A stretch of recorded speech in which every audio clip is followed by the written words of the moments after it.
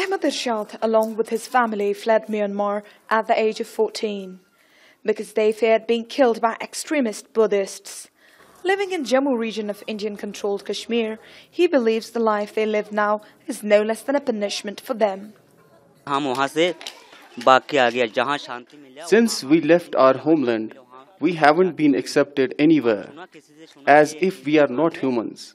We lost respect, honor and dignity.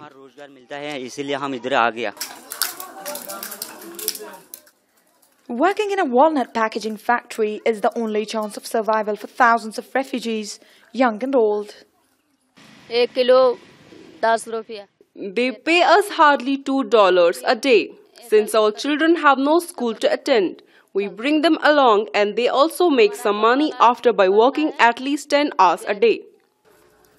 India is not a signatory to the United Nations Convention relating to the status of refugees.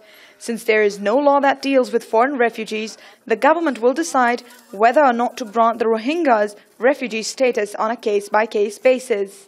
Asylum seekers can be given the UN refugee cards instead, which the agency says could also take time.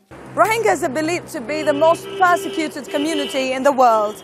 Tens of thousands of Rohingya refugees living across Indian subcontinent hope their lives will one day change for the better. Shahanabad, PressTV, Indian-controlled Kashmir.